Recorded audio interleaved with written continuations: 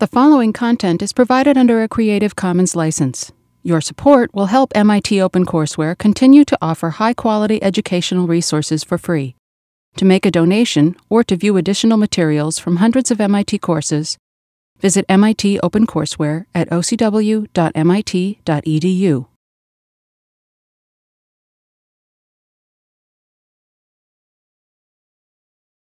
Now look at how the web uses cryptographic protocols to protect network communication and deal with network attackers in general. So before we dive into the details, I want to remind you there's a quiz on Wednesday, and it's not in this room, it's in Walker, but it's at the regular lecture time. Any questions about that? Hopefully straightforward. Third floor, I think usually, yeah. Mm-hmm. All right, so today we're going to talk about how the web is sort of uses cryptography to protect network communication, and we'll look at two sort of closely related topics. One is how do you just cryptographically protect network communication at a larger scale than the Kerberos system we looked at in last lecture. And then also we're going to look at how do you actually integrate this cryptographic protection provided to you at the network level into the entire application. So how does the web browser make sense of whatever guarantees the cryptographic protocol is providing to it? And these are sort of closely related, and it turns out that sort of protecting network communication is relatively easy. Cryptography sort of mostly just works, and integrating it in and correctly using it at the higher level in the browser is actually the much trickier part of how to actually build a system around cryptography. All right, so before we dive into this whole discussion, I want to remind you of how the kinds of cryptographic primitives we're going to use here. So in last lecture on Kerberos, we basically used something called symmetric crypto, or encryption and decryption.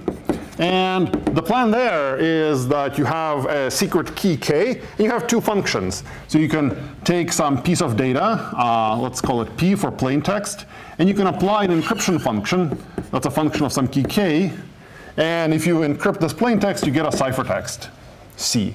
And similarly, there's a decryption function called D that, given the same key K, and that ciphertext will give you back your plain text. So this is the primitive that Kerberos was all built around.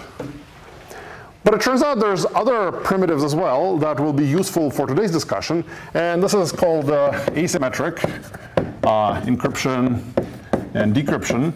And here, the idea is to have different keys for encryption and decryption. We'll see why this is so useful. And in particular, the functions that you get is you can encrypt to a particular public key with some message and get a ciphertext. And in order to decrypt, you need to supply the corresponding secret key to get the plain text back. And the cool thing now is you can publish this public key anywhere on the internet, and people can encrypt messages for you, but you need the secret key in order to decrypt the messages. And we'll see how this is used in the protocol. And in practice, you often use public key crypto in a slightly different way. So instead of encrypting and decrypting messages, you might actually want to sign or verify messages. Turns out that at the implementation level, these are related operations, but at an API level, they might look a little bit different. So you might sign a message with your secret key, and you get some sort of a signature S. And then you can also verify this message using the corresponding public key. And you get the message and a signature, and out comes, some Boolean flag saying whether this is a correct signature or not on that message. And there are some relatively intuitive guarantees that these functions provide. If you, for example, got the signature and it verifies correctly, then it must have been generated by someone with the correct secret key, etc. Make sense in terms of the primitives we have? All right. So now let's actually try to figure out how would we protect sort of network communication at a larger scale on Kerberos, right? So in Kerberos, we had this fairly simple model where we had all the users and servers have some sort of a relation with this KDC entity. And this KDC entity has this giant table of principals and their keys. And whenever a user wants to talk to some server, they have to ask the KDC to generate a ticket based on this giant table that the KDC has. So this seems like a reasonably straightforward model. So why do we need something more? Why is Kerberos sort of not enough for the web? Why doesn't the web use just Kerberos for securing all communications? Yeah? It's hard to trust some other guy's Kerberos server. Yeah, so there's sort of a single KDC has to be trusted by all. So this is perhaps not great. So you might have trouble really believing that some machine out there is secure for everyone in the world to use. Like, you know, maybe people at MIT are willing to trust someone at IS&T to run the KDC there. All right, so that's plausible. Yeah. And also key management. Yeah, so key management is hard, I guess. Yeah. So what do you mean in particular by key management? Because there's plenty of users, hundreds, millions of users, so managing all the keys and storing them and refreshing them is yeah, so it might actually be a hard job to build a single KDC that can manage, you know, 1 billion keys for, or, you know, 10 billion keys for all the people in the world. So that might be a tricky proposition. It's also the case that I guess another bummer with Kerberos is that all users actually have to have a key or have to be known to the KDC. So you can't even use Kerberos at MIT to connect to some service unless you yourself have an account in the Kerberos database. Whereas on the web, it's completely reasonable to expect that you walk up to some computer, the computer has no idea who you are, but you can still go to Amazon's website protected with cryptography. Yeah? Also, forward secrecy is a problem with Kerberos. If some private keys get lost, then all the past communication. That's right, yeah. So there's these kinds of considerations, right? So there's private forward secrecy. There's a couple of other things you want from the cryptographic protocol, and we'll look at them, how they sort of show up in SSL as well. But at least there, the solution is actually exactly the same that what you would do in Kerberos and what you would do in SSL or TLS to address those guys. But you're absolutely right. Like Kerberos, the protocol we read about in the paper, is pretty dated. So you want to, even if you were using it for the web, you would want to apply some changes to it. Those are not huge, though, at the protocol level. All right. Any other thoughts on why we shouldn't use Kerberos? Yeah. The account recovery system doesn't scale. It sort of depends on the person running the system to have some external liability that you want to disable. Yeah, so this is actually, yeah, not so scalable. Yeah, recovery, maybe registration even as well. Like you have to go to some account's office and get an account, et cetera. Yeah? The KDC needs to be online. Yeah, so that's another actually problem. These are sort of, you know, management issues, but at the protocol level, the KDC has to be online because it has to actually mediate every interaction you have with a service. So it means that in the web, every time you go to a new website, you'd have to talk to some KDC first, which would be a bit of a performance bottleneck. So it's like another kind of scalability. This is like performance scalability. This is more management scalability kind of stuff. Make sense? All right. So how could we solve this problem with these better cryptographic primitives? Well, the idea is to use public key cryptography to get this KDC out of the loop. So we'll first actually figure out whether we can establish secure communication if you just know some other party's public key, and then we'll see how we sort of plug in a public key version of a KDC to authenticate parties in this protocol. So if you don't want to sort of use a KDC, what you could do with public key crypto is maybe you can somehow learn the public key of the other guy you want to connect to. So in Kerberos, if I want to connect to a file server, maybe I just know the file server's public key from somewhere. Like maybe as a freshman, I get a printout saying the file server's public key is this. And then you can go ahead and connect to it. And the way you might actually do this is, well, you could just encrypt a message for the public key of the file server that you want to connect to. But it turns out that in practice, these public key operations are pretty slow. They're several orders of magnitude slower than symmetric key cryptography. So almost always, you want to get out of the use of public key crypto as soon as practical. So a typical protocol might look like this. So you have, you know, A and B, and they want to communicate, and A knows B's public key. So what might happen is that A might generate some sort of a session key S,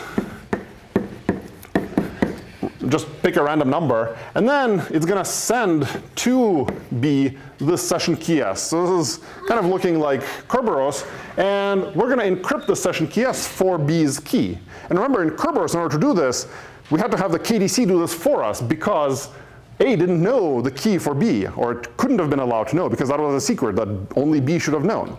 With public key crypto, you can actually do this now. We can just encrypt this secret S using B's public key. And we send this message over to B. B can now decrypt this message and say, aha, well, I should be using this secret key. And now we can have a communication channel where all the messages are just encrypted under this, secret key S. Does this make sense? So there are some nice properties about this protocol. One is that we got rid of having to have a KDC be online and generate our session key for us. We could just have one of the parties generated and then encrypt it for another party without the use of a KDC. Another nice thing is actually, we're probably pretty confident that messages sent by A to B will only be read by B, because only B could have decrypted this message, and therefore only B should have that corresponding secret key S. So that seems pretty nice. Any questions about this protocol? Yeah? Does it matter whether the user or the server generates S? Well, maybe. I think it depends on exactly the considerations you or the properties you want out of this protocol. So here, certainly if A is buggy or picks bad randomness, then and the server then sends some data back to A thinking, oh, this is now only going to be seen by A. Well, maybe that's not going to be quite right. So you might care a little bit. There's a couple of other problems with this protocol as well. But yeah, question? I was just going to say that in this protocol, A could just do a replay attack. If some man in the middle attacker could just replay A's messages. Yeah, so it's actually not great. So there's actually several problems with this. One is replay. So the problem here is that I could just sort of send these messages again, and it looks like A is again sending these messages to B, and so on. So typically, the solution to this is to have sort of both parties participate in the generation of S, and that ensures that the key we're using is now fresh. Because here, because B didn't actually generate anything, these protocol messages look exactly the same every time. So typically, what happens is that one party picks a random number like S, and then another party, B, also picks some random number, typically called a nonce, but whatever. There's two random numbers. And then the key they agree to use isn't the thing that one party picked, but actually is the hash of the things that both of them picked. So you could do that. You could also do Diffie-Hellman kind of stuff like we looked at in last lecture, where you get forward secrecy. So this involves a little bit more complicated math rather than just hashing two random numbers that two parties pick. But then you get some nicer properties like forward secrecy. So replay attacks you typically sort of fix by having B generate some nonce, and then you set the real secret key that you're going to use to a hash of the secret key from one guy concatenated with this nonce. And of course, B would have to send the nonce back to A in order to figure out what's going on, for both of them to agree on this key. All right, so another problem here is that there's no real authentication of A here, right? So A knows who B is, or at least A knows who will be able to decrypt its data, but B has no idea who is on the other side, whether it's A or some adversary impersonating A, etc. So how would we fix it in this public key world? Suppose, yeah? Have A sign something and then B verified? Yeah, so there's actually a couple of ways you could go about this. One possibility is A maybe should sign this message initially, because we have this nice sign primitive. So we could maybe have A sign this thing with A's secret key. And then, well, sign just provides the signature, but presumably you sign it and also provide the message as well. And then B would have to know A's public key in order to verify this signature. But if B knows A's public key, then B is going to be reasonably confident that A is the one that sent this message over. Make sense? Another thing you could do is rely on encryption. So maybe B could send the nonce back to A, encrypted under A's public key, and then only A would be able to decrypt the nonce and generate the final session key S prime. So there's a couple of tricks you can do. And this is roughly how actually client certificates work in web browsers today. So A has a secret key, or like when you get an MIT personal certificate, what happens is actually your browser generates a long-lived secret key and gets a certificate for it. And whenever you send a request to a web server, you're going to prove the fact that you know the secret key in your user certificate, and then establish the secret key S for the rest of the communication. Make sense? All right. And the biggest problem here, well, these are sort of all fixable problems at the protocol level that are reasonably easy to sort of address by adding extra messages. The big assumption here, of course, that we're going under is that all the parties know each other's public keys. So how do you actually discover someone's public key for, if A wants to connect to a website, I have a URL that I want to connect to, or a host name. How do I know what public key that corresponds to? Or similarly, if I connect to WebSys to look at my grades, how does the server know what my public key should be, as opposed to the public key of some other person at MIT? So this is the sort of main problem that the KDC was addressing for us. Well, I guess the KDC was solving two problems for us before. One is it was generating this message. It was generating the session key and encrypting it for the server. We fixed that by doing public key crypto now. But we also need to get this mapping from string principal names to cryptographic keys that the Kerberos was previously providing to us. And the way that's going to happen in this HTTPS world, or this protocol called TLS, is that we're going to still rely on some parties to maintain, or to sort of at least logically maintain, those giant tables mapping principal names onto cryptographic keys. And the plan is we're going to have something called a certificate authority. This is often abbreviated as CA in sort of all kinds of security literature.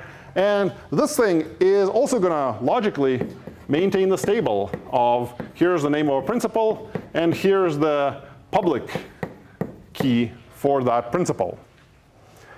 And the main difference from the way Kerberos worked is that this certificate authority thing isn't going to have to be online for all transactions.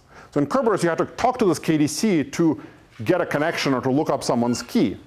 Instead, what's going to happen in this CA world is that if you have some name here and a public key, the certificate authority is going to just sign messages stating that certain rows exist in this table.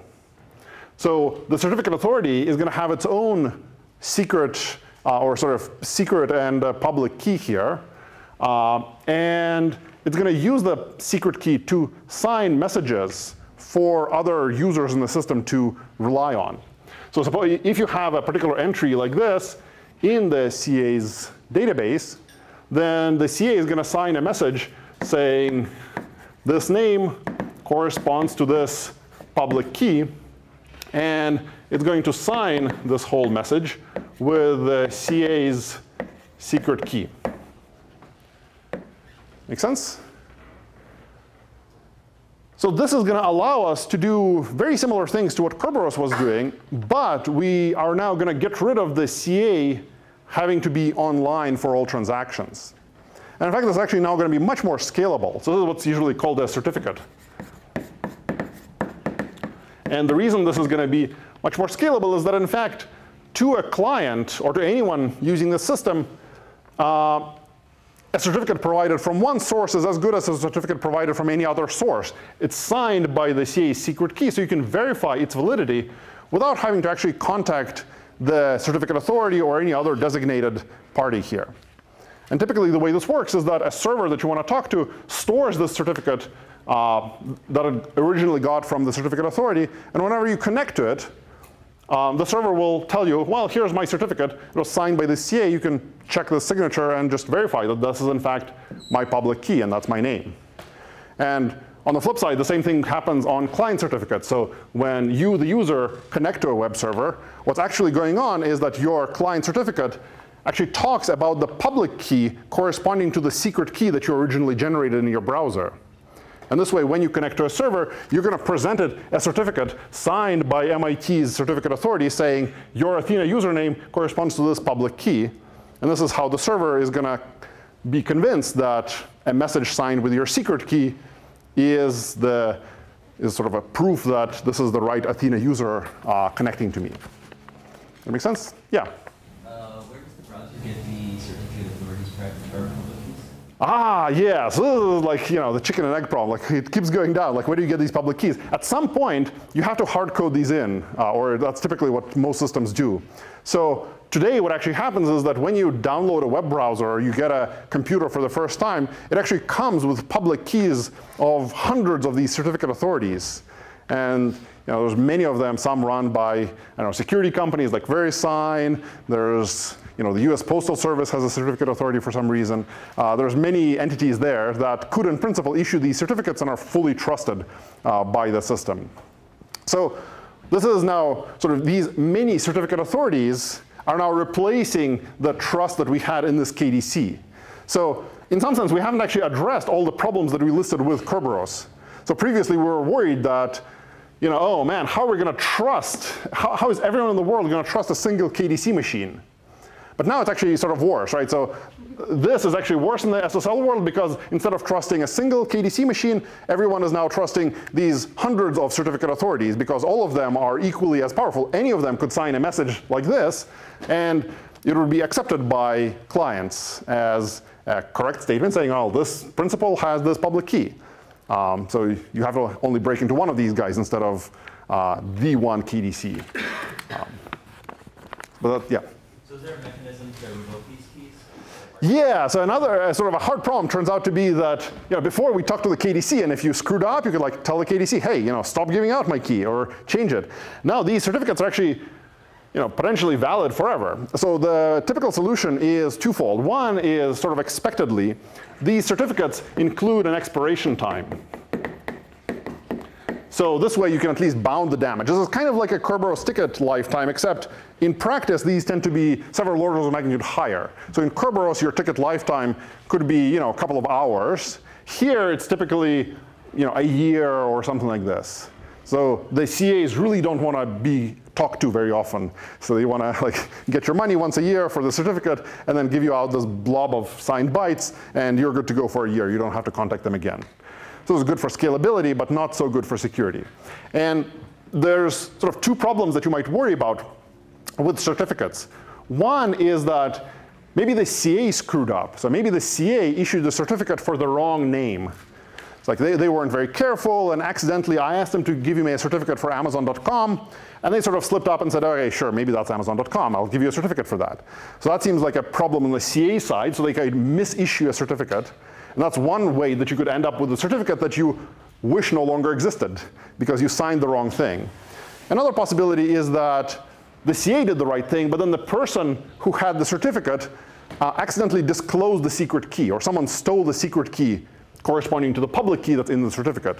So this means that the certificate no longer says what you think it might mean, that even though this says, oh, Amazon.com's key is this, actually, everyone in the world has the corresponding secret key because someone posted it on the internet. So you can't really learn much from someone sending you a message signed by the corresponding secret key, because it could have been anyone that had this, that stole the secret key. So that's another reason why you might want to revoke a certificate.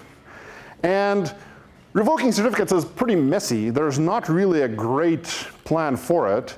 The two sort of alternatives that people have tried are to basically publish a list of all revoked certificates in the world. So this is something called certificate revocation lists, or CRLs.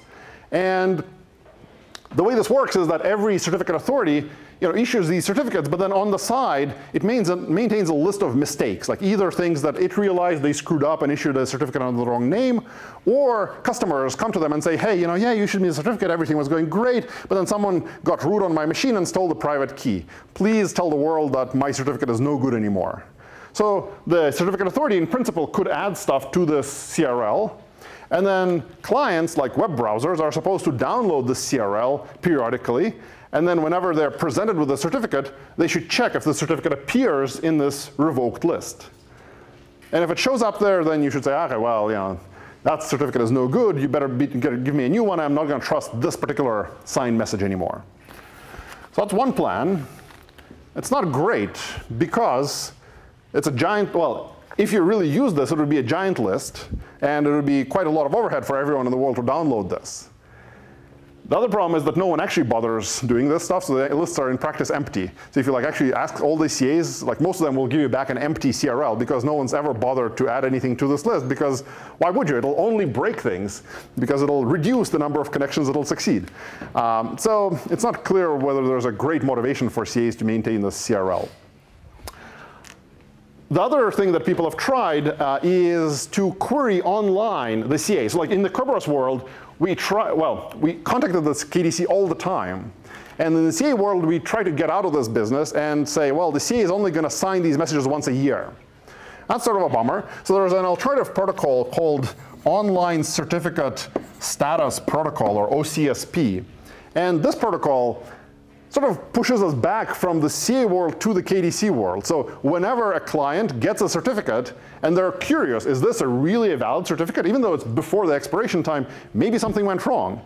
So using this OCSP protocol, you can contact some server and just say, hey, I got the certificate. Do you think it's still valid? So it's basically offloading the job of maintaining the CRL to a particular server. So instead of downloading the whole list yourself, you're going to ask a server, hey, is this thing in that list? So that's another plan that people have tried.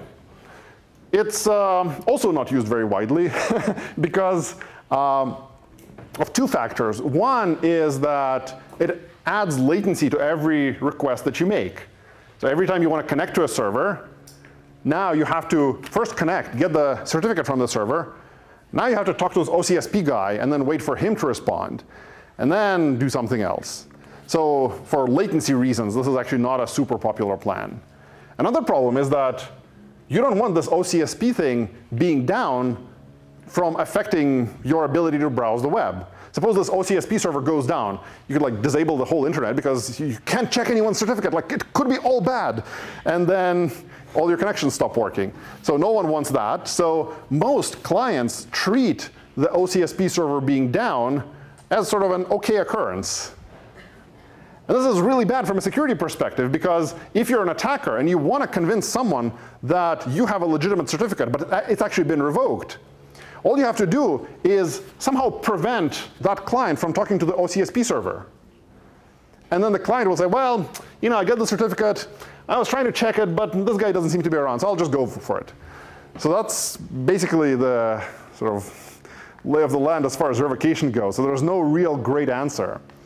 The thing that people do in practice as an alternative to this is that clients just hard code in really bad sort of mistakes. So for example, the Chrome web browser actually ships inside of it with a list of certificates that Google really wants to revoke. So if someone misissues a certificate for Gmail or for some other important site like Facebook, Amazon, whatever, then the next release of Chrome will contain that thing in its revocation list, baked into Chrome. So this way, you don't have to contact the CRL server. You don't have to talk to this OCSP guy. It's just baked in. Like, this certificate is no longer valid. The client rejects it. Yeah? Sorry, one last question. Yeah. So let's say I've stolen the secret key of the certificate authority. All the public keys are hard-coded. Oh, yeah, that's game over. That's like really bad. It's not clear what, I don't think there's any solution baked into the system right now for this. I guess there have been certainly situations where certificate authorities appear to have been compromised. So like in 2011, there were 2 CAs that were compromised, and they issued, or they were sort of somehow tricked into issuing certificates for Gmail, for Facebook, et cetera. And it's not clear. Maybe someone did steal their secret key. So what happened is I think those CAs actually got removed from the set of trusted CAs by browsers from that point on. So like the next release of Chrome just said, hey, you know, you're really screwed up. We're going to kick you out of the set of CAs that are trusted. And it's actually kind of a bummer because all the legitimate people that had certificates from that certificate authority are now out of luck. They have to get new certificates. So this is a somewhat messy system, but that's sort of what happens in practice with certificates. Make sense? Other questions about how all this works? All right. So this is the sort of general plan for how certificates work. And like, as we were talking about, right, they're sort of better than Kerberos in the sense that you don't have to have this guy be online. It might be a little bit more scalable because you can have multiple KDCs and you don't have to talk to them. Another cool thing about this protocol is that unlike Kerberos, you're not forced to authenticate both parties. So you could totally connect to a web server without having a certificate for yourself. This happens all the time. If you just go to Amazon.com, you are going to check that Amazon is the right entity, but Amazon has no idea who you are necessarily, or at least not until you log in later. So at the crypto protocol level, you have no certificate, Amazon has a certificate. So that's actually much better than Kerberos, where in order to connect to a Kerberized service, you have to be an entry in the Kerberos database already. One thing that's a little bit of a bummer with this protocol, as we've described it, is that, in fact, the server does have to have a certificate. So you can't just connect to a server and say, hey, let's just encrypt our stuff. I have no idea who you are, or like not really, and you don't have any idea who I am, but let's encrypt it anyway. So this is called opportunistic encryption. And it's, of course, vulnerable to man-in-the-middle attacks because you're connecting to someone and say, well, let's encrypt our stuff, but you have no idea who it really is that you're encrypting stuff with. But it might be a good idea anyway if someone is not actively mounting an attack against you. At least the packets later on will be encrypted and protected from snooping. So it's a bit of a shame that this protocol that we're looking at here, SSL, TLS, whatever, doesn't offer this kind of opportunistic encryption thing. But, well, such is life. So I guess the server always has to have a certificate in this protocol. The client sometimes can and sometimes doesn't have to. Make sense? Yeah? I'm just curious. What's to stop someone from, I mean, if you said that like every once a year they encrypt, they create these new name key pairs. So why couldn't you try to spend, try to spend like an entire year cracking a specific key? Uh-huh. Like, why does that not work in practice? I think it does work. So okay, so it's like what goes wrong with the scheme? Like one of the things that we have to assume is that cryptography is good here. And as with Kerberos, people start out using good crypto, but it gets worse and worse with over time. Like computers get faster, there's better algorithms for breaking this stuff. And if people are not diligent about increasing their standards, then these problems do creep up. So for example, it used to be the case that many certificates were signed, well, there's two things going on. There's a public key signature scheme, and then because the public key crypto has some limitations, you actually, when you sign a message, you actually take a hash of the message, and then you sign the hash itself. Because it's hard to sign a gigantic message, but it's easy to sign a compact hash. And one thing that actually went wrong is that people used to use MD5 as a hash function for collapsing the big message you're signing into a 128-bit thing that you're going to actually sign with a crypto system. And, MD5 was good maybe 20 years ago, and then over time people discovered weaknesses in MD5 that could be exploited. So actually at some point, someone did actually ask for a certificate with a particular MD5 hash, and then they carefully figured out another message that hashes to the same MD5 value. And as a result, now you have a signature by a CA on some hash, and then you have a different message, like a different key or a different name that you can convince someone was signed. And this does happen. So if you spend a lot of time trying to break a single key, then you'll succeed, potentially, if that key or if that certificate was using crypto that could be brute forced. Another example of something that's probably not so great now is if you're using RSA. We haven't really talked about RSA, but RSA is one of these public key crypto systems that allows us to either encrypt messages or sign messages. With RSA, these days, it's probably feasible to spend lots of money and break 1,000-bit RSA keys. You probably have to spend a fair amount of work, but it's doable, probably within a year, easily. And there, yeah, absolutely. You can ask a certificate authority to sign you some message, or you can even take someone's existing public key and try to brute force the corresponding secret key, or there's sort of many attacks. So you have to keep sort of up with the attackers in some sense, right? Like you have to use larger keys with RSA, or maybe you have to use a different crypto scheme. So for example, now people don't use MD5 hashes in certificates, they use SHA-1, but sort of that was good for a while. Now SHA-1 is also weak, and Google is actually now actively trying to push web developers and browser vendors, et cetera, to discontinue the use of SHA-1 and use a different hash function, because it's pretty clear that maybe in 5 or 10 years' time, there will be relatively easy attacks on SHA-1. It's already been shown to be weaker. So I guess there's no magic bullet per se. You just have to make sure that you keep evolving with attackers. Yeah. But it's a problem. Like, absolutely. Like all of the stuff that we're talking about relies on crypto being correct, or sort of being hard to break. So So you have to pick parameters suitably. At least here, there's an expiration time. So let's pick some parameters that are good for a year as opposed to for 10 years. The CA has a much bigger problem. Like this key, there's no expiration on it necessarily. So that's less clear what's going on. So probably you pick like really aggressively sort of safe parameters. So 4,000 or 6,000 bit RSA or something, or like another scheme altogether, or don't use SHA-1 at all here. Yeah, no real clear answer. You just have to do it. Yeah. All right. Any other questions? All right. So let's now look at. So this is just like the protocol side of things. Let's now look at how do we integrate this into a particular application, namely the web browser. So I guess if we want to secure network communication or sort of websites with cryptography, there's really three things we have to protect in browser. So there's sort of the first thing we have to protect is data on the network.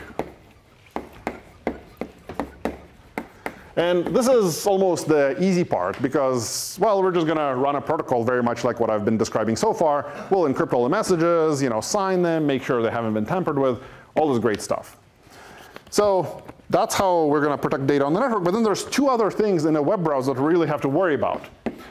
The sort of first of them is anything that actually runs in the browser. So code that's running in the browser, like JavaScript, or important data that's stored in the browser, maybe your cookies, or local storage, or lots of other stuff that goes on in a modern browser, all has to be somehow protected from network attackers. And we'll see the kinds of things we have to worry about here in a second. And then the last thing that you might not think about too much, but turns out to be a real issue in practice, is protecting the user interface. And the reason for this is that ultimately, much of the confidential data that we care about protecting comes from the user. And the user is typing this stuff into some website. And the user probably has multiple websites open on their computer. So the user has to be able to distinguish which site they're actually interacting with at any moment in time. If they accidentally type their Amazon password into some web discussion forum, that's going to be disastrous, depending on how much you care about your Amazon password, but still. So you really want to have good user interface sort of elements that help the user figure out what are they doing. Am I typing this confidential data into the right website? Or what's going to happen to this data when I submit it? So this turns out to be a pretty important issue for protecting web applications. All right, make sense? So let's look at actually what the current web browsers do on this front. So as I mentioned, here for protecting data on the network, we're just going to use this protocol called SSL or TLS now that encrypts and authenticates data. It looks very similar to the kind of discussion we've had so far. It includes the certificate authorities, et cetera. And there's, of course, many more details. Like TLS is hugely complicated, but it's not particularly interesting from this, at least, angle. All right, so protecting stuff in the browser turns out to be much more interesting. And the reason is that we need to make sure that any code or data delivered over non-encrypted connections can't tamper with code and data that came from an encrypted connection. Because our threat model is that anything that is unencrypted could potentially be tampered with by a network attacker. So we have to make sure that if we have some unencrypted JavaScript code running in our browser, then we should assume that that could have been tampered with an attacker because it wasn't encrypted, it wasn't authenticated over the network. And consequently, we should prevent it from tampering with any pages that were delivered over an encrypted connection. So the general plan for this is we're going to introduce a new URL scheme that's called HTTPS. So you often see this in URLs, presumably in your own life. And there's going to be two things that, well, first of all, the cool thing about introducing a new URL scheme is that now these URLs are just different from HTTP URLs. So if you have a URL that's HTTPS : something something, it's a different origin as far as the same origin policy is concerned from regular HTTP URLs. So HTTP URLs go over unencrypted connections. These things are going over SSL TLS. So you'll never confuse the two if the same origin policy does its job correctly. So that's one sort of bit of the puzzle. But then you have to also make sure that you correctly distinguish different encrypted sites from one another. And then it turns out cookies have a different policy for historical reasons. So let's first talk about how we're going to distinguish different encrypted sites from one another. So the plan for that is that actually the host name in the URL has to be the name in the certificate. So that's what actually turns out that the certificate authorities are going to sign at the end of the day. So they're going to literally sign the host name that shows up in your URL as the name for your web server's public key. So Amazon presumably has a certificate for www.amazon.com. That's the name, and then whatever the public key corresponding to their secret key is. And this is what the browser is going to look for. So if it gets a certificate, well, if it tries to connect or get a URL that's https://foo.com, it better be the case that the server presents a certificate for foo.com exactly. Otherwise, we'll say, well, we tried to connect to one guy, but we actually got another guy. That's a different name in the certificate that we connected to. And that'll be a certificate mismatch. So that's how we are going to distinguish different sites from one another. We're basically going to get the CAs to help us tell these sites apart. And the CAs are going to promise to issue certificates to only the right entities. So that's on the same origin policy side, how we're going to sort of separate the code apart. And then, as it turns out, well, as you might remember, cookies have a slightly different policy. Like it's almost same origin, but not quite. So cookies have a slightly different plan. So cookies have this secure flag that you can set on a cookie. So the rules are, if a cookie has a secure flag, then it gets sent only to HTTPS requests, or along with HTTPS requests. And if a cookie doesn't have a secure flag, then it applies to both HTTP and HTTPS requests. So it's a little bit complicated, right? It would be cleaner if cookies just said, well, this is a cookie for an HTTPS host, and this is a cookie for an HTTP host, and they're just completely different. That would be very clean in terms of isolating secure sites from insecure sites. Unfortunately, for historical reasons, cookies have this weird sort of interaction, right? So if a cookie is marked secure, then it only applies to HTTPS sites. Well, there's a host also as well, right? So secure cookies apply only to HTTPS host URLs, and insecure cookies apply to both. So that'll be some source of problems for us in a second. Make sense? All right. And the final bit that sort of web browsers do to try to help us along in this plan is for the UI aspect, they're going to introduce some kind of a lock icon that users are supposed to see. So there's a lock icon in your browser, plus you're supposed to look at the URL to figure out which site you're on. And that's how sort of web browser developers expect you to think of the world. Like if you're ever entering secure or confidential stuff into some website, then you should look at the URL, make sure that's the actual host name that you want to be talking to, and then look for some sort of a lock icon, and then you should assume things are good to go. So that's the UI aspect of it. It's not great. Turns out that many phishing sites will just include an image of a lock icon in the site itself and have a different URL. And if you don't know exactly what to look for or what's going on, a user might be fooled by this. So this UI side is a little messy, partly because users are messy, like humans.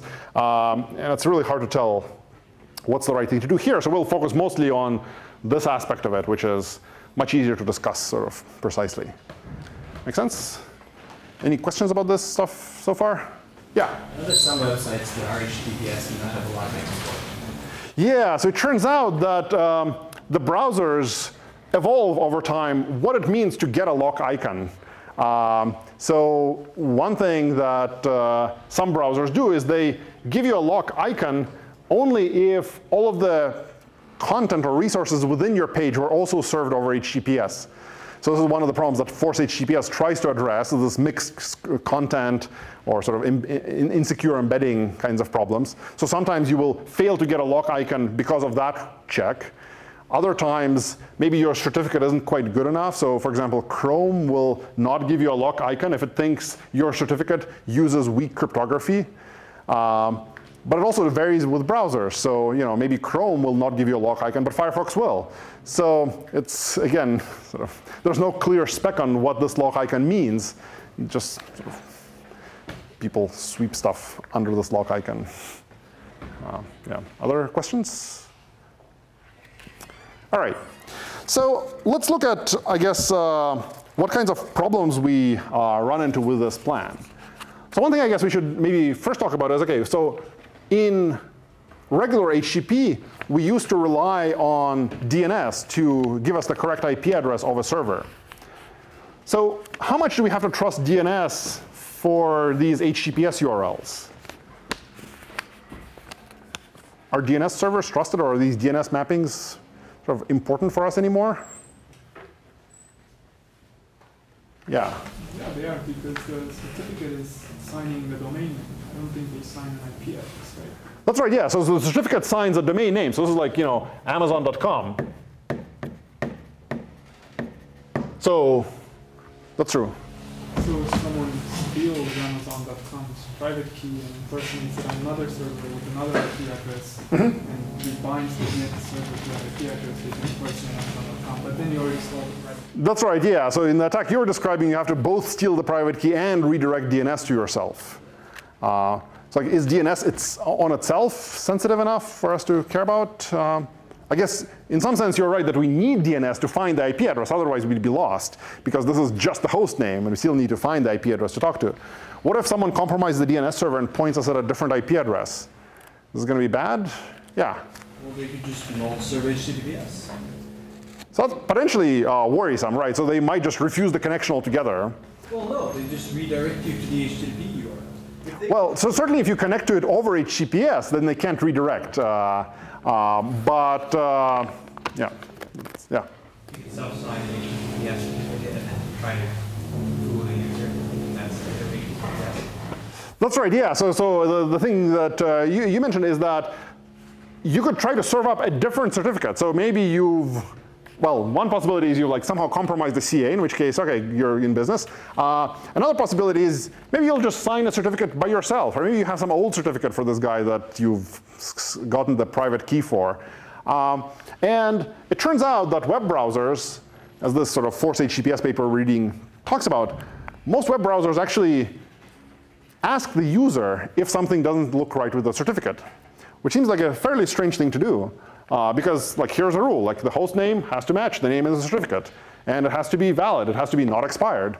All these very clear rules. But because of historically the way HTTPS has been deployed, it's often been the case that web server operators misconfigure HTTPS. So maybe they just like forget to renew their certificate. Things were going along great, and you didn't notice that your certificate was expired, and you just forgot to renew it. So it seems to web browser developers, that seems like a bit of a bummer. That, oh man, it's just expired. Let's just let the user continue.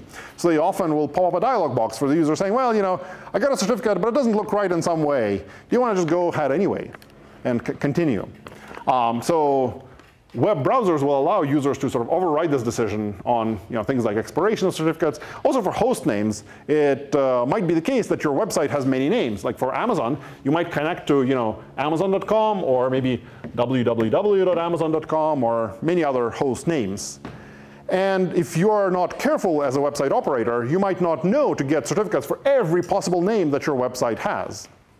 And then a user is sort of stuck saying, well, the host name doesn't look quite right, but maybe let's go anyway.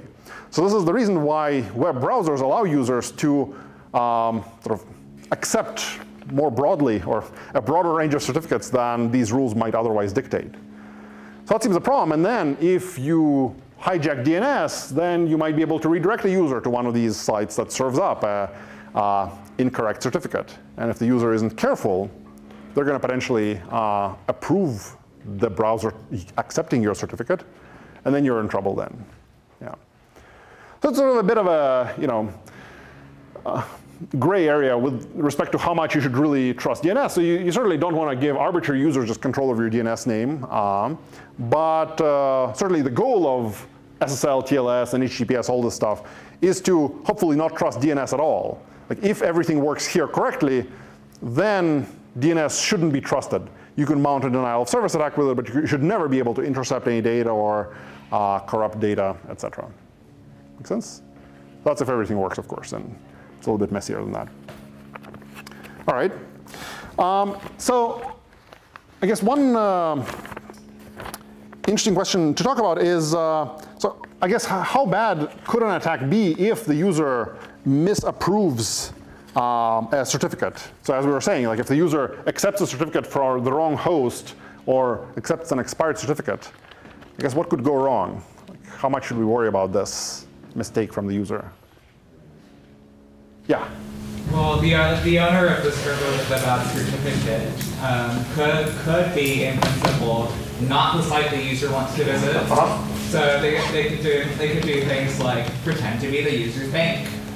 Right. Okay. So certainly the user might then, I guess, be fooled into thinking, oh, I have all this money, or maybe I have no money at all. The result page comes back saying, here's your balance.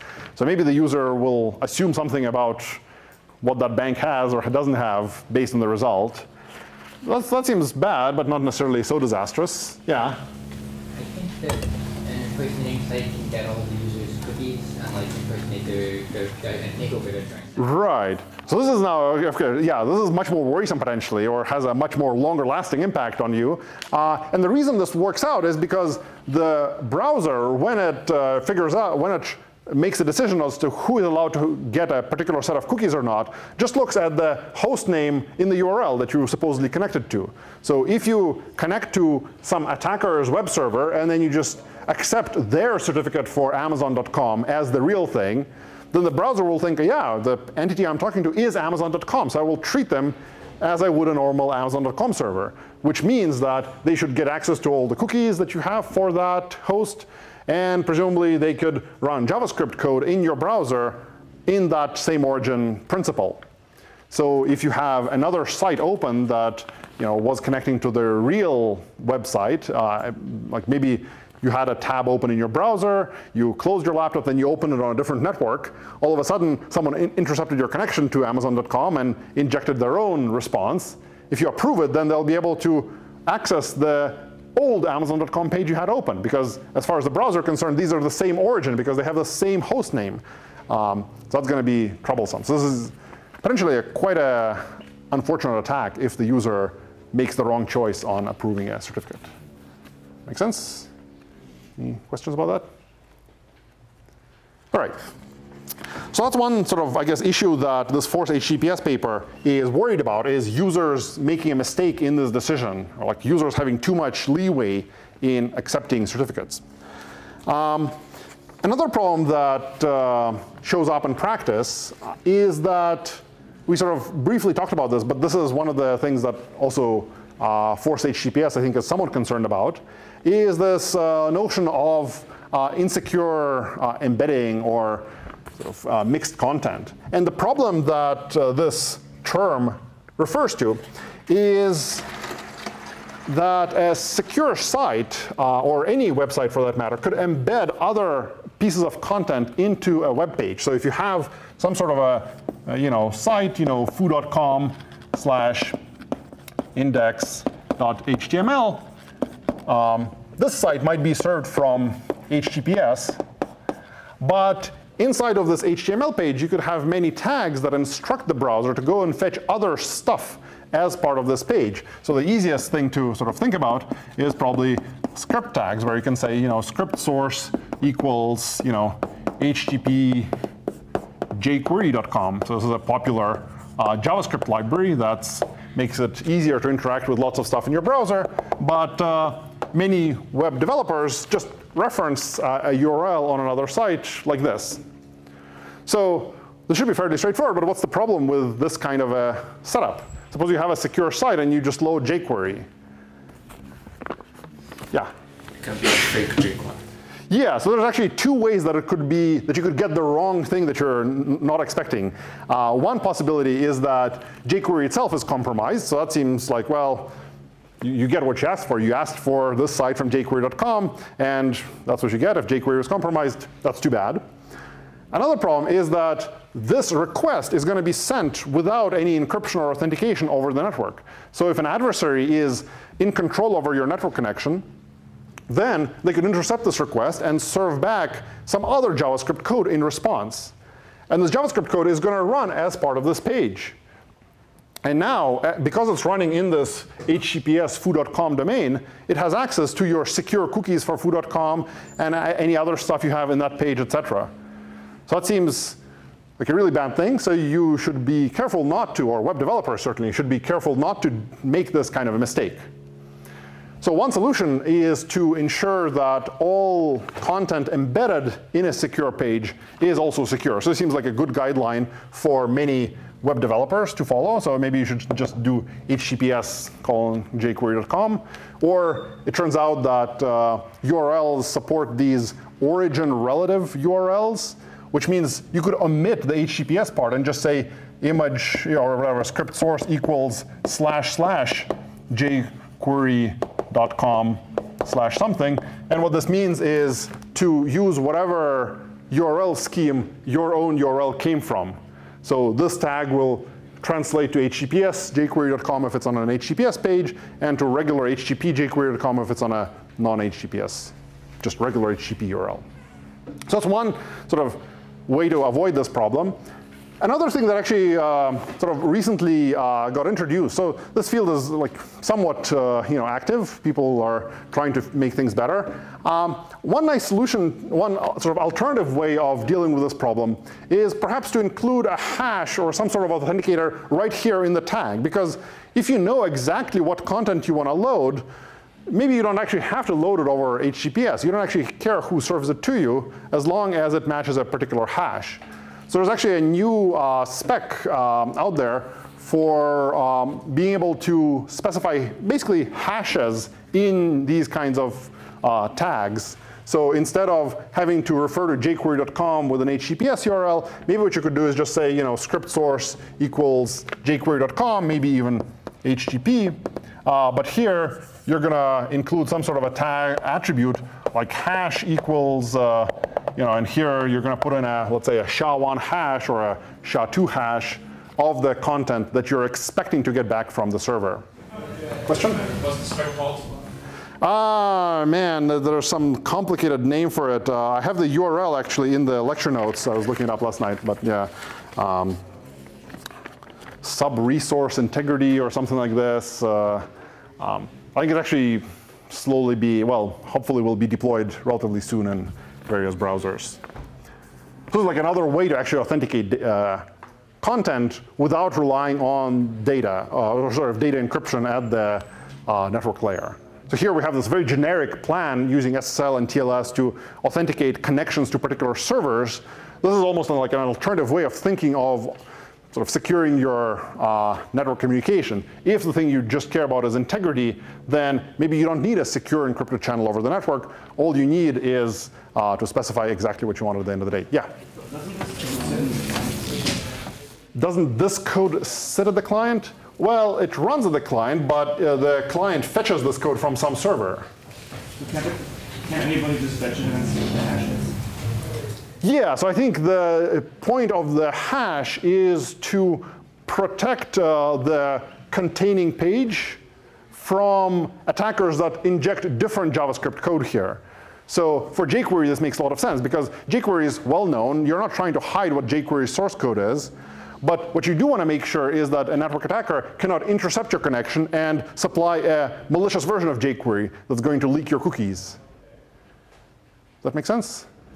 So it's absolutely true that anyone can compute the hash of these things by themselves. Yeah. All right. So this is a solution for integrity problems, not for confidentiality. Yeah. All right. So this is sort of what I guess developers have to watch out for when writing pages or sort of including content in their HTML pages on an HTTPS URL. Another sort of worrisome problem is dealing with cookies. And here's where this sort of difference between secure flags and just origins comes into play. So one thing, of course, a developer could screw up is maybe they just forget to set the secure flag on a cookie in the first place. So this happens. Maybe you're thinking, my users only ever go to the HTTPS URL. my cookies are never sent in the clear. Why should I set the secure flag on the cookie? And they might not set the secure flag, or maybe they just forget about it. Is this a problem? What if your users are super diligent, they always visit the HTTPS URL, and you don't have any problems like this? Do you still need the secure flag on your cookies? Does it matter? Yeah? The attacker could give you a URL and redirect you to it. Yeah, so even if the user doesn't explicitly manually go to some plain text URL, the attacker could give you a link or maybe ask you to load an image from a non-HTTPS URL, and then that non-secure cookie is just going to be sent along with the network request. So that seems like a bit of a problem. So you really do need the secure flag, even if your users and your application is super careful. Yeah? There's an HTTP URL within that domain, right? You just said that domain always uses HTTPS. That's right, yeah. So okay, so how could this break, right? Like suppose that I have a site, it doesn't even listen on port 80. There's like no way to connect to me on port 80. So why is this a problem if I have a non-secure cookie? Because the browser would never send the cookie to another domain. That's right, so the browser wouldn't send your cookie to a different domain, but yet it still seems worrisome that an attacker might load a URL. Okay, so suppose that Amazon.com only ever serves stuff over SSL. It's not even listening on port 80. There's no way to connect to it. So in this case, and as a result, they don't set their secure flag on a cookie. So how can an attacker then steal their cookie if Amazon isn't even listening on port 80? Yeah? Can't the browser still think it's an HTTP connection? Well, so if you connect to port 443 and you speak SSL or TLS, then it's always going to be encrypted. So that's not a problem. Yeah? The attacker can airdrop the network. Yeah, so the attacker could actually intercept your packets that are trying to connect to Amazon on port 80, and then make it appear like you've connected successfully. So if the attacker has control over your network, they could redirect your packets trying to get to Amazon to their own machine on port 80. They're going to accept a connection, and the client isn't going to be able to know the difference. It'll be as if Amazon is listening on port 80, and then your cookies will be sent to this adversary's web server. Because the client doesn't know. That's right, yeah. So for HTTP, there's no way to authenticate the host you're connecting to. So this is exactly what's going on, right? Like HTTP has no authentication. And as a result, you have to prevent the cookies from being sent over HTTP in the first place, because you have no idea who that HTTP connection is going to go to if you're assuming a network adversary. So you need network control. Well, yeah. So either you have full control over your network, so you know that adversaries aren't going to be able to intercept your packets. But even then, it's actually not so great. Like as we're looking at the TCP lecture, you can do all kinds of sequence number attacks and so on. So that's potentially troublesome. All right. Any other questions about that? Yeah? Sorry, what does the attacker intercept in that case? Is it like a redirect? Well, so what the attacker presumably would intercept is an HTTP request from the client going to HTTP Amazon.com, and that request includes all your Amazon.com cookies, or cookies for whatever domain it is that you're sending a request to. So if you don't mark those cookies as secure, they will be sent on both encrypted and unencrypted connections. So how does that request get initiated? OK, yeah. So maybe you get the user to visit NewYorkTimes.com, and you pay for an advertisement that loads an image from HTTP:/Amazon.com. And there's nothing preventing you from saying, please load an image from this URL. But when a browser tries to connect there, it'll send the cookies if the connection succeeds. Question back there? Will the answer change if we add HTTPS everywhere to the picture? Yeah, so HTTPS everywhere is an extension that is very similar to force HTTPS in some ways. And it tries to prevent these kinds of mistakes. So I guess one thing that force HTTPS does is they worry about such mistakes. And when you sort of opt in a site into this force HTTPS plan, one thing that the browser will do for you is prevent any HTTP connections to that host in the first place. So there's no way to sort of make this kind of mistakes of not flagging your cookie as secure, or having other sort of kinds of cookie problems as well. Another sort of more subtle problem, so the problem we talked about just now is a developer forgetting to set the secure flag on a cookie. So that seems fixable. OK, maybe the developer should just do it. OK, fix that problem. The thing that's much more subtle is that when a secure web server gets a cookie back from the client, it actually has no idea whether this cookie was set through an encrypted connection or a plain text connection. Because when the server gets a cookie from the client, all it gets is the key value pair for a cookie. And as we sort of look at here, the plan for the browser follows is that it'll include both secure and insecure cookies when it's sending a request to a secure server. Because the browser here was just concerned about the confidentiality of cookies. But on the server side, you now don't have any integrity guarantees. When you get a cookie from a user, it might have been set over an encrypted connection, but it also might have been set over a plain text connection. So this leads to somewhat more subtle attacks, but the sort of flavor of these attacks tend to be things like session fixation. What it means is that, suppose I want to see what emails you're sending. Well, maybe I'll set a cookie for you that is a copy of my Gmail cookie. So when you go to compose a message in Gmail, it'll actually be saved in my sent folder instead of your sent folder. It'll be as if you're using my account, and then I'll be able to extract things from there. So if I can force a session cookie into your browser and sort of get you to use my account, maybe I can extract some information that way from a victim. So that's another problem that sort of arises because of this gray area, or this like incomplete separation between HTTP and HTTPS cookies. Question? So you would need a web app vulnerability to set that cookie into. No, I don't think you need a web app vulnerability to set this cookie. You would just trick the browser into connecting to a regular HTTP host URL. And without some extension like force HTTPS or HTTPS everywhere, you could then, as an adversary, set a cookie in the user's browser. It's a non-secure cookie, but it's going to be sent back even on secure requests. So you have to trick the browser into thinking the domain is the same domain. That's right, yeah. So you have to intercept their network connection and probably do the same kind of attack we were talking about just a couple of minutes ago. Yeah. Make sense? All right.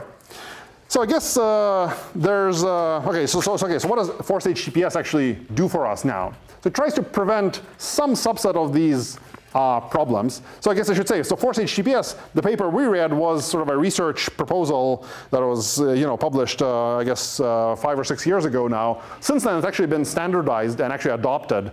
So this was like a somewhat sketchy plugin that stored stuff and some cookie that they worried about getting evicted and so on. Now, actually, most browsers looked at this paper and said, OK, this is a great idea. We'll actually implement it better in the browser itself. So there's something called HTTP strict transport security that implements most of the ideas from force HTTPS. And it's actually like a good story of like, here's how research actually makes an impact on, I guess, security of web applications and browsers. But anyway, so let's look at what force HTTPS does for a website. So force HTTPS allows a website to set this bit for a particular host name. And the way that force HTTPS changes the behavior of the browser is threefold. So if some website sets force HTTPS, then there's sort of three things that happen differently. So any certificate errors are always fatal. So the user doesn't have a chance of accepting an incorrect certificate that has a wrong host name or an expiration time that's passed, etc. So that's one thing that the browser now changes. Another is that it redirects all HTTP requests to HTTPS. So this is a pretty good idea. If you know a site is always using HTTPS legitimately, then you should probably prohibit any regular HTTP requests to that site, because that's probably a sign of some mistake or an attacker trying to trick you into connecting to a site without encryption. You want to make sure this actually happens before you issue the HTTP request. Otherwise, the HTTP request has already sort of sailed onto the network. And the last thing that this force HTTPS setting changes is that it actually prohibits this insecure embedding plan that we looked at below here when you're including a HTTP URL in an HTTPS site. Make sense? So this is what the force HTTPS sort of extension did. In terms of what's going on now is that, well, so this HTTPS strict transport security, HSTS protocol, basically does the same things. Most browsers now prohibit insecure embedding by default. So this used to be a little controversial because many developers had trouble with this. But I think Firefox and Chrome and IE all now by default will refuse to load insecure components, or at least insecure JavaScript and CSS into a page unless you do something. Question? Don't they prompt the user? They used to, and the user would just say yes. So IE, for example, used to pop up this dialog box that this paper talks about saying, would you like to load some extra content? And, or something like that. Prompt me because I answered, ask me again. Yeah, I think if you try to pretend to be clever, then you can bypass all these security mechanisms, but don't try to be clever in this way. So this is mostly a non-problem in modern browsers, but these two things are still things that force HTTPS and HTTP strict transport security provide and are useful. Yeah? Browsers on a website can't support HTTPS, just like changes it to HTTP automatically? So what do you mean can't support HTTPS? Well, OK, so if you have a website that doesn't support HTTPS, but sets this cookie, what happens? Oh, right. Yeah, so this is the reason why it's an option, right? So if you opt in everyone, then you're exactly in this boat. Like, well, all of a sudden you can't talk to most of the web because they don't use HTTPS. So you really want this to be selectively enabled for sites that really want this kind of protection.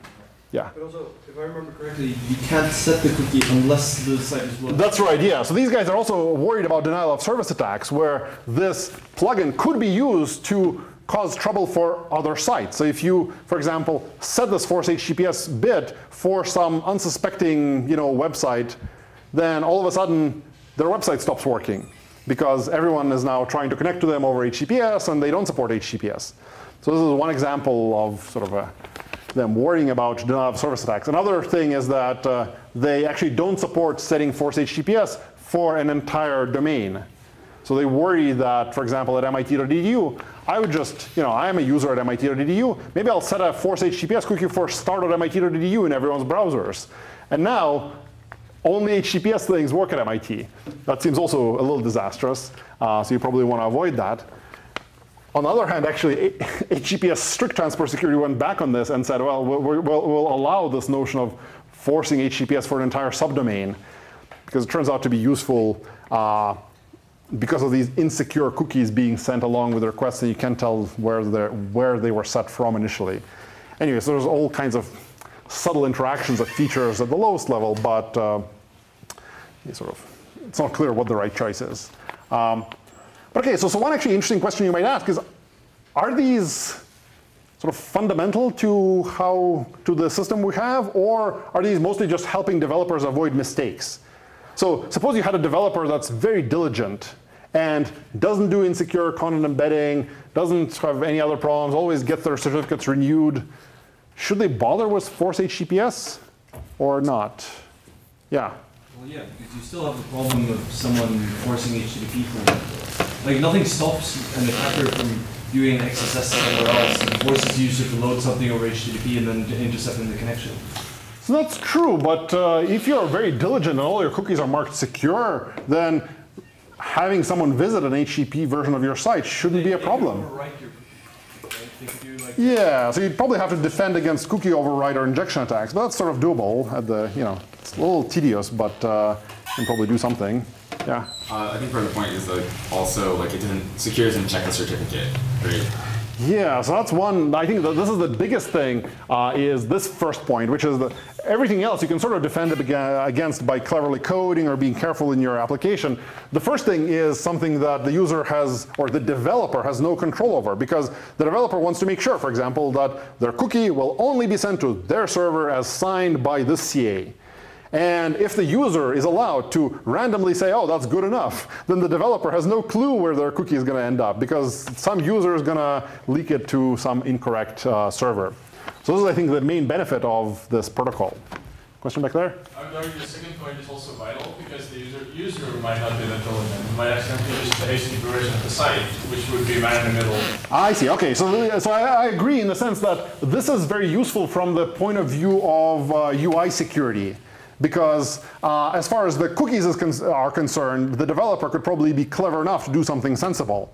But the user might not be diligently looking at that lock icon and URL at all times. So if you load up Amazon.com and it asks you for a credit card number, you might just type it in. Just forgot to look for the lock icon. Whereas if you set force HTTPS for Amazon.com, then there's just no chance that you'll have an HTTP URL for that site. It's still, of course, a problem that maybe the user doesn't read the URL correctly. Like it says Amazon and with 2 N's.com. I'm like, well, probably still fool many users. But anyway, so that is another sort of advantage for force HTTPS. Make sense? Other questions about this scheme? All right. So I guess one interesting thing is, how do you get this force HTTPS bit for a site in the first place? Like, could you intercept that as an attacker and prevent that bit from being set if you want to mount attacks? Yeah. That cookie is only sent over HTTPS, and HTTPS, you're assuming it's a reliable protocol, so no one could tamper with that cookie. That's right. So on one hand, this force HTTPS bit can only be sent over an HTTPS connection to the host in question. On the other hand, the user might be fooled at that point. Like, he doesn't have the force HTTPS bit yet. So maybe the user will will allow some incorrect certificate, or will not even know that this is HTTP and not HTTPS. So it seems potentially possible for an attacker to prevent that force HTTPS bit from being sent in the first place. If you've never been to a site and you try to visit that site, you might never learn whether it should be force HTTPS or not in the first place. Yeah. Well, the bit is only allowed to be sent if there are no certificate errors. That's right, yeah. So I guess the way to think of it is, if the bit is set, then you talk to the right server at some point, and then you could continue using that bit correctly. On the other hand, if you don't have that bit set, or maybe if you've never talked to the server yet, there's no clear-cut protocol that will always give you whether that force HTTPS bit should be set or not. Maybe Amazon.com always wants to set that force HTTPS bit, but the first time you pulled up your laptop, you were already on an attacker's network, and there's just no way for you to connect to Amazon.com. Everything is intercepted, or something like this, right? So that's a very hard problem to solve. Like, bootstrapping of these sort of security settings is pretty tricky. I guess one thing you could try to do is maybe embed this bit in DNSSEC. So if you have DNSSEC already in use, then maybe you could sign whether you should use HTTPS or not, or force HTTPS or not, as part of your DNS name. But again, it just boils down the problem to DNSSEC being secure. So there's always this sort of root of trust where you have to really assume that's correct. Question? In the case of Google, you can also email Adam Lange at google.com and get everything hard-coded.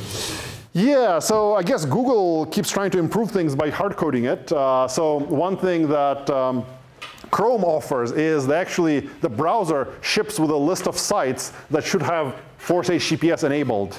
Or now, well, this HSTS thing, which is force HTTPS as well, enabled. So when you actually download Chrome, you get lots of actually useful stuff, like somewhat up-to-date CRL, and a list of force HTTPS sites that are particularly important. So this is like somewhat admitting defeat, like the protocol doesn't work. We just have to distribute this a priori to everyone. And it sets up this unfortunate dichotomy between sites that are sort of important enough for Google to ship with the browser and sites that don't do this. Now, of course, Google right now tells you that anyone can get their site included because the list is so small.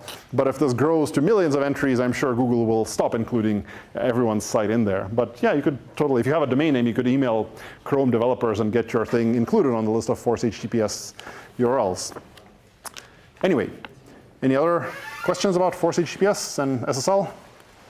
All right, great. So I'll see you guys on Wednesday at the quiz in Walker.